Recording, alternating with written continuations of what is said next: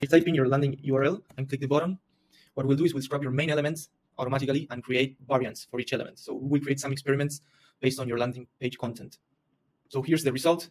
We've got a series of experiments based on the main elements. You can see we have an H1 experiment, a description experiment, and the CTA experiment, all created automatically. You can hover on the variants and see what each variant looks like. Let's go ahead and create our account. We can edit all of this afterwards, so don't worry.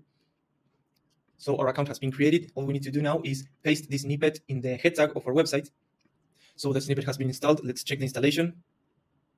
Seems to be good. So now we can take a look at how our variants look like from the website. Here you can see the H1 was changed to the content of the variant, and we can make further edits if we wish to. Let's change the color for this text. We can even alter other elements as well. It doesn't need to be just one element.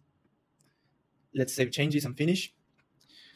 So now that we've got our changes ready, we can set our goal, our experiment goal. We'll keep it simple and choose goal based on element clicks. So we'll use the visual builder to select which element we wish to track clicks for.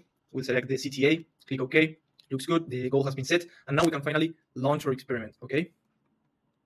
Once the experiment is running, if I go to my landing page, I should expect to get a variant assigned. So there we go. It detected the experiment, displayed a variant for us, and we can see this data. Once the user's session finishes, you can expect to see this data show up in the analytics. So here we have a session detected. If we do that again, so let me trigger another session. We just got the same variant. I'll perform the action being tracked, which is this button click. So if I refresh, we've got a conversion assigned as well. So there we go. We've got our experiment up and running and tracking conversions.